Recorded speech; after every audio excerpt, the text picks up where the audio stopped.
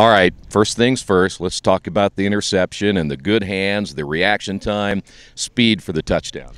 I mean, all that's taught by my coaches, both in football and in wrestling. Hand-eye coordination, footwork, and really just watching film with the coaches. Knowing where I need to be at the right time, and tip drill is all the coaches on that. That'd have been a lot of fun, though, huh? Yeah, it's always fun scoring.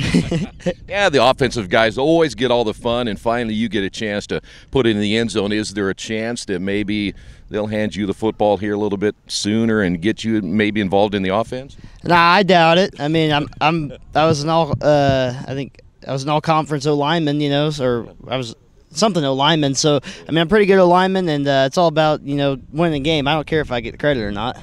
We need to see you run the football a little bit more. I'm gonna see if Coach will do that for you. That's a big win for you guys up there, isn't it? Yeah, that's huge. That coach is really changing them around. And their quarterback Jose, he's a good athlete, and if you Burchett, he was a good guy, and their linemen. So they're a pretty good team. As you look at a scale of wins, not to maybe grade it, but how big is this for you guys to go over there and beat them, knowing how improved they are? Man, that might be our biggest game for a while, honestly, because, it's always rough playing there. They have a pretty good environment there. People are excited about football in KNIGHTSTOwn. And, and honestly, they're 2A, we're 1A, and they've been to state a few times. And so it's always good beating KNIGHTSTOwn. I tell you what, your focus this week, talk about the routine's a little bit different because you don't play till Saturday. You don't play till Saturday night. Does that change anything this week? And then at the same time, staying focused and make sure that everything's ready for game 2? Yeah, it changes a little bit, obviously, because we're not playing on Friday, Just Thursday and Friday are going to be similar practices, and not walkthroughs, but not as intense as the beginning of the week. And then Saturday, where I think we're going to get up and do pretty much just a walkthrough just to make sure no one's sleeping in until 2 o'clock or anything, Yeah, I hear you. As you look at Centerville and go back to last year, I'm always curious what you remember about last year's game, and they talked about it already this week. They thought maybe you guys last year won that game because you were so much more physical than they were.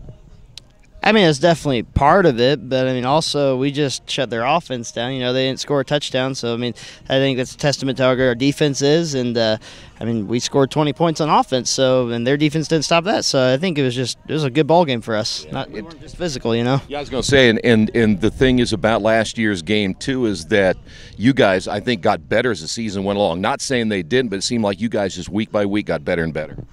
Yeah, that's our goal. Our goal is to be at our peak come playoff time. We don't want to, we beat KNIGHTSTOwn, or say we beat Centerville this week, or we beat Shenandoah later.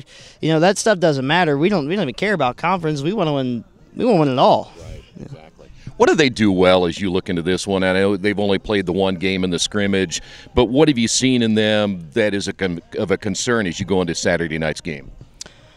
Pritchett's pretty good. They like hand the ball off to him, obviously. It looks like maybe Hobson and Benedict are getting the ball a little bit. They're good athletes. I've been playing against them since I was a little kid, So Pritchett's a good linebacker too. Pritchett, he's a lot, He's a real deal, isn't he? Yeah, he's pretty good. Yeah. The venue itself and just staying focused, and a lot of times the younger players especially get in an environment like that. They're wide-eyed and they haven't been there before. You guys have witnessed something like that, but what do you do to help out the younger guys, making sure everybody stays focused? Just approach it like it's any other game. Obviously we're playing on a college football field, and there's probably going to be more people there because, for whatever reason, this is somewhat of a rivalry, So we're just going to look at it like it's any other game, and we got to tell the young guys. That's what we've been telling these guys all week. Like, don't get all amped up. This is just a normal week for us. All right, is that a message you tell the younger guys before kickoff? Listen, stay focused and stay level. Before kickoff? Before kickoff, we get pretty amped up, actually. Once the game gets going, it's like our intensity level rises, but we don't want to be, beating the crap out of each other or, freaking out throughout the week. We're watching film, and we know what they're going to do or what they're going to try to do against us, and we're just going to prepare like we normally would.